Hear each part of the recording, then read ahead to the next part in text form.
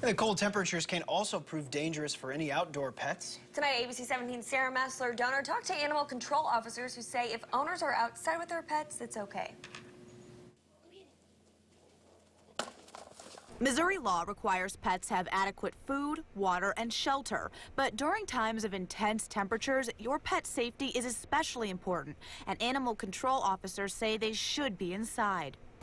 And that's to avoid, something happening to you or something happening to them while they're outside or you while you're away, that you don't make it back in time and your animals pass due to cold weather.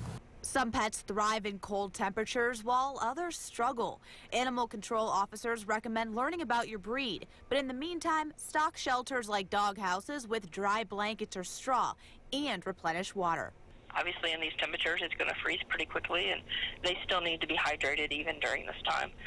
In February, Jefferson City passed an ordinance that allows animal control officers to seize animals in harm's way of dangerous temperatures. They say they haven't had to seize any animals as a result of the ordinance yet, but having it in place is a good option.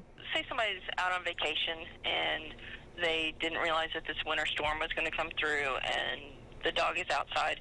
We are able to take that dog and get it to the shelter where it's going to be warm, it's going to be fed, it's going to be dry. So we're able to take, even if people don't want to comply with us. Now, Columbia also has an anti-tethering law that requires animals not to be tied outside for long periods of time.